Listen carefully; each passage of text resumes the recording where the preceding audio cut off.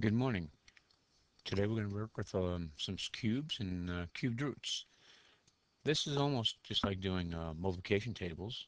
We're just going to be working with some numbers, and instead of squaring them, like 3 to the second power, everything to the third power is called a cube.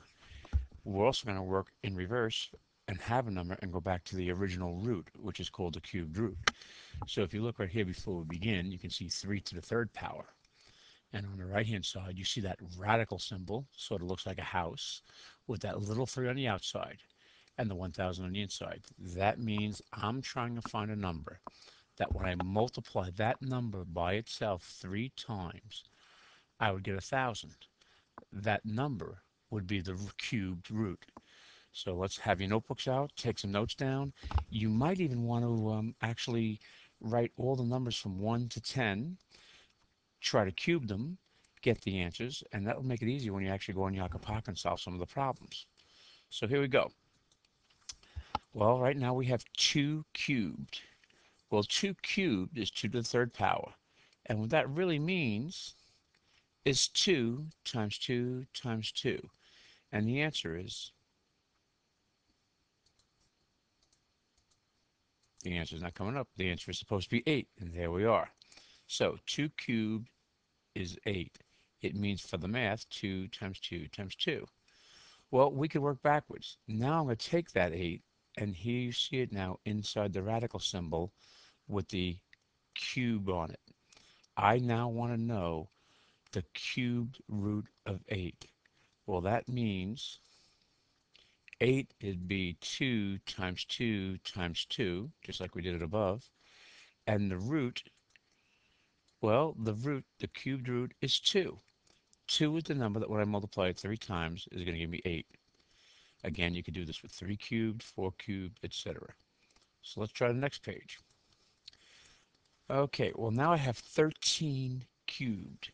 Well, what that really means, and let me get the pen and start writing, what that would mean, I would be going 13 times 13 times 13.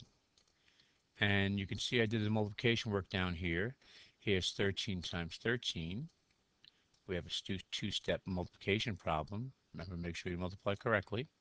We add up, get 169. Well, that's only 13 squared because we did 13 times 13. So to get cubed, I have to take the 169 and multiply it again by 13.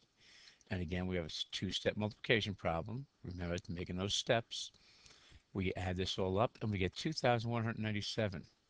So 13 to the third power, or 13 cubed, is 2,197.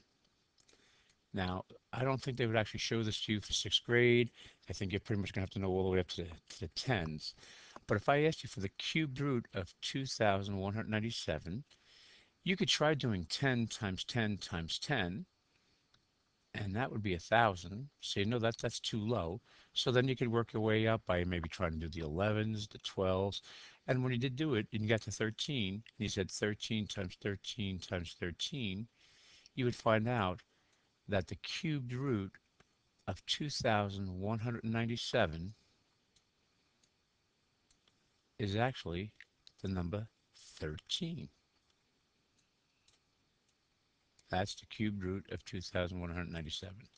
So you're going to be seeing a whole bunch of these now on Yakapaka. Basically, we're going to be going from the ones to the tens. So you might even just want to write them out in your journal first so you can actually have it there. So when you see it on the problem, you can go ahead and just put your answers in. It's almost like doing a multiplication table, but we're just working with cubes. So good luck. If you have any questions, send me an email or ask me in class.